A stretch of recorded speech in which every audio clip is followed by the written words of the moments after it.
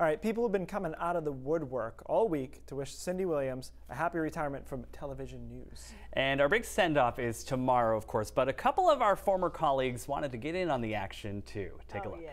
Longfellow wrote, "Into each life some rain must fall," and that's just how I'm feeling today upon learning that Cindy Williams soon won't be anchoring the news.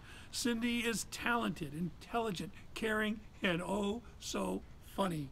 Cindy, I wish you and Lee all the very best for a long and happy retirement, and congratulations on a wonderful career. Aww. Congratulations, Cindy, on moving on to the next chapter in life and career.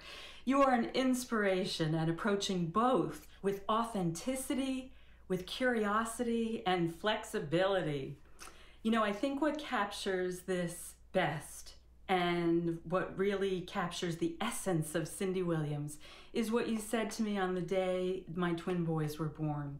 You said to me, "I'm here for you in any way you want or need me to be."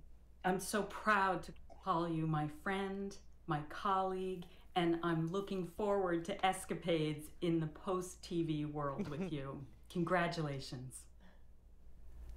You guys are killing me here. Nice. Amazing. I'm going to save the big tears for tomorrow night.